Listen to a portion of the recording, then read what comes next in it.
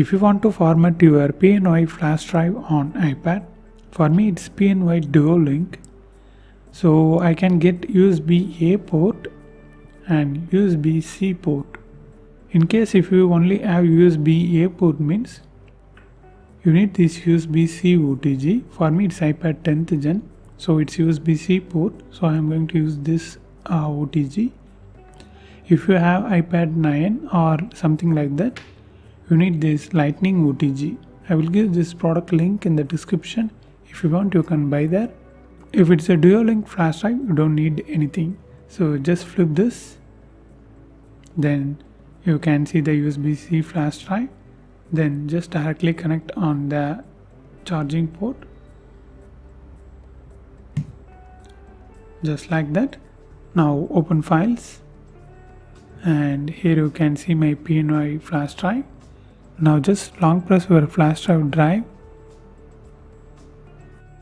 Then you can see this erase option. If you are using iOS 18 or later versions, you can see this option.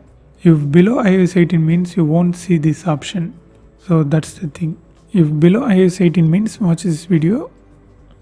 So now just click erase.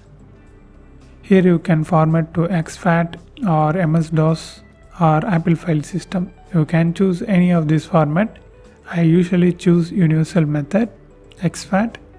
Then click erase and confirm that it will delete all your data. And that's it. Boom, you can see the tick mark. Now your flash drive was completely erased.